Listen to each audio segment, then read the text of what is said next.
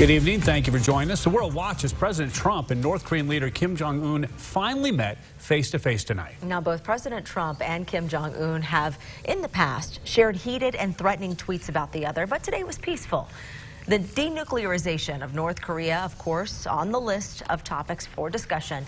After shaking hands, President Trump and Kim Jong-un then met one-on-one with just their interpreters.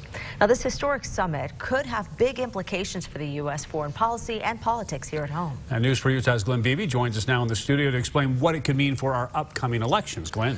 Well, right now it's too early to tell what impact this could have on the 2018 midterms or even the 2020 presidential race. Experts say it will show if the president's brand of foreign policy works.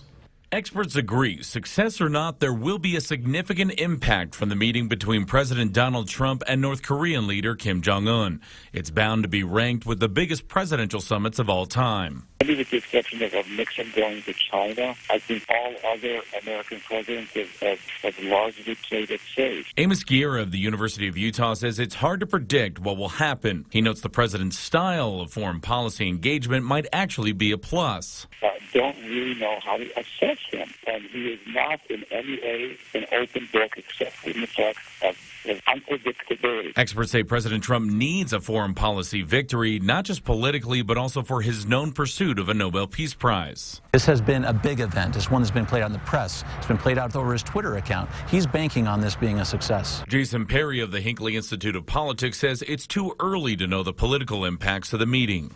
Although other presidents have failed with North Korea, Perry says a failure by President Trump could hit harder politically. If he is not able to pull this off, it's something that's going to register with the public about him not being able to deliver the deal, because he is the person that makes the deals. Experts also know this meeting has big implications because of North Korea's neighbors, China and Russia. A successful summit could be a major argument for the president's re-election campaign in 2020. Back to you.